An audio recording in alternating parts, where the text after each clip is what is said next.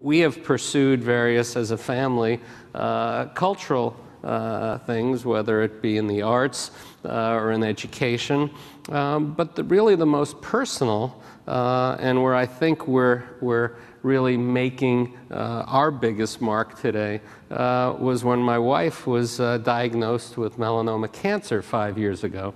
It was a misdiagnosis where a recurring plantar's wart on her foot for 5 years turned out to be a stage 2 melanoma, and that was very scary.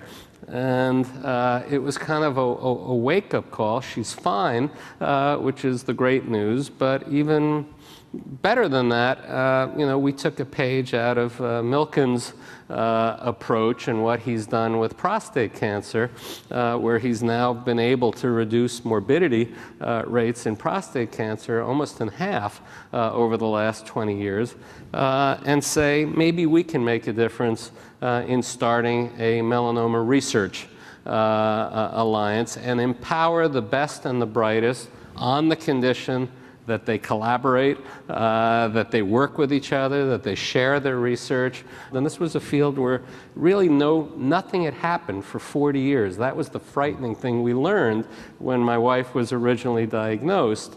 And now this is one of the areas that is most hotly pursued. Recently at ASCO, it was kind of the talk in the last few years, and it's having salutary effects on lung cancer, on kidney cancer, and so that's the emotional side. And I couldn't agree with you more. There is a spectrum. I think there's some that's totally intellectual, and that's good. All of this is good. But if you can have the emotional passion too, as you were saying, Melinda, that's even better.